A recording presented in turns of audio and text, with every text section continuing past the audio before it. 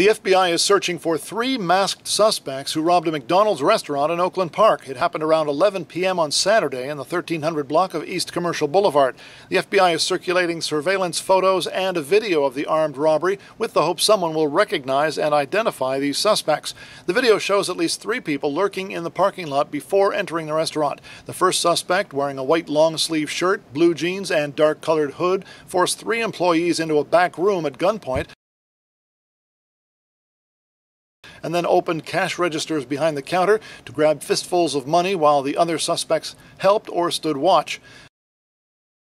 Another surveillance camera recorded a suspect in a back office emptying cash from a safe while 2 employees stood in the corner with their hands up.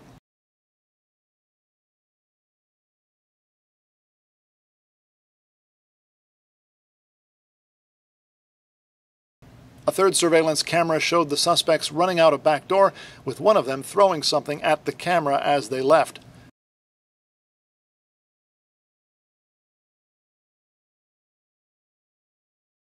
Customers were in the restaurant at the time of the robbery, but no one was injured. The amount of money taken was not revealed by agents. All 3 suspects appeared to be wearing dark gloves, dark pants, and black shoes. The second suspect wore a black and white checkered dress shirt with a white mask. The third suspect wore a dark short-sleeved t-shirt with a white t-shirt wrapped around his nose and mouth and a dark Rasta dreadlocks hat.